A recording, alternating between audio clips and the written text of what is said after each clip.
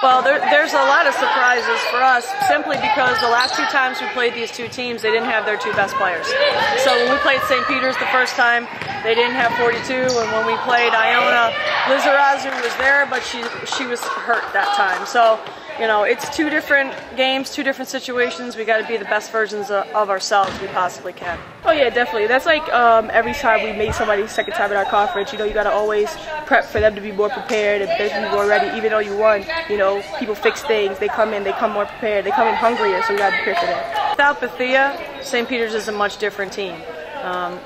You know, they haven't had the success in the win-loss column that I'm sure they'd like to have, but it's a dangerous team because they're physical, they're big, they play very disciplined, and Patty does a great job.